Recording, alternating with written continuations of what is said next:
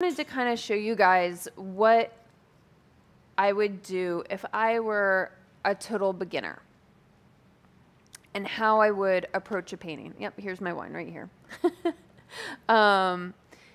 And I didn't want this to be like a too complicated process. I kind of did this in the fall a little bit. So if you were a total beginner and have never painted before, or you're painting along with somebody or something like that, do anything that you can to make it easier. So what I have done is I have a simple white canvas. It's white because we all start with a blank white canvas, and isn't that intimidating as hell? Isn't that just like, oh my gosh, what do I do? I don't know where to start.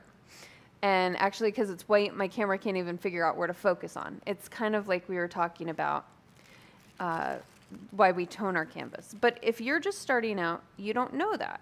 You know, you don't know to tone your canvas. And you don't know how to draw. And that's okay. So here's what I did.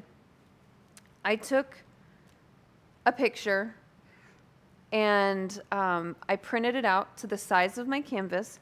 And because I'm a beginner and I don't know how to draw, I'm going to trace it.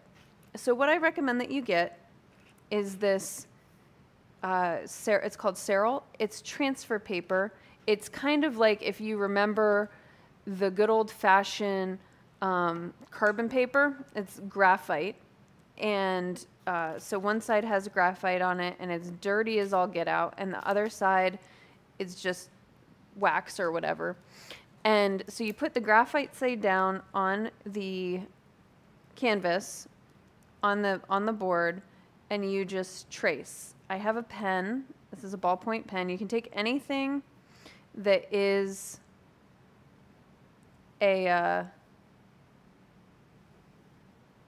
just a hard object, like you can take anything that's kind of a hard object. You don't have to take a pen, you can take a pencil, and you just trace. And I do like to double check and make sure, but look at that nice thick line that it is tracing.